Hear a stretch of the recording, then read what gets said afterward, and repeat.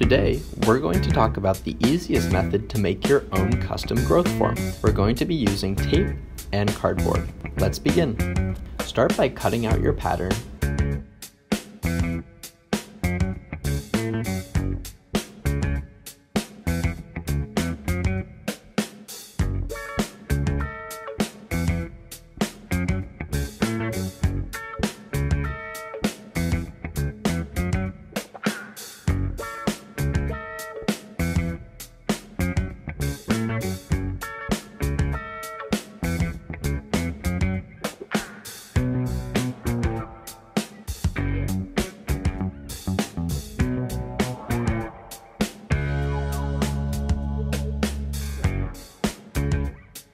Seal your cardboard with tape.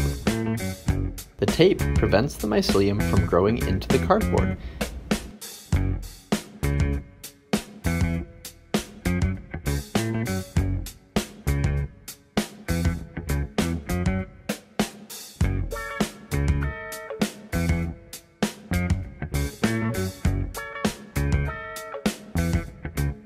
Sterilize your gloves, your growth form, and anything else that will be touching the mycelium material. Fill your growth form and seal up to grow for 4 days. After this, you'll have the option to grow for an extra 2 days to get a white fluffy outer layer.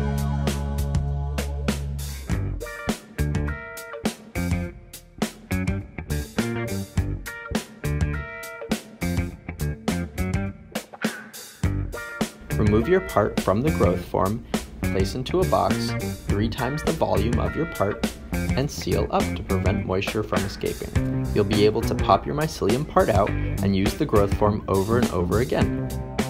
Now it's done and ready to go in the oven. Set it at 200 degrees Fahrenheit.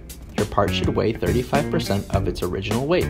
You can also use a moisture meter to determine when your part is 5 to 12% moist, and it's done. Using cardboard and tape, some very basic materials, you can make some very complex objects. Share the creations that you grow with this technique on social media. For more exciting tutorials, check out our YouTube channel. Thanks for watching.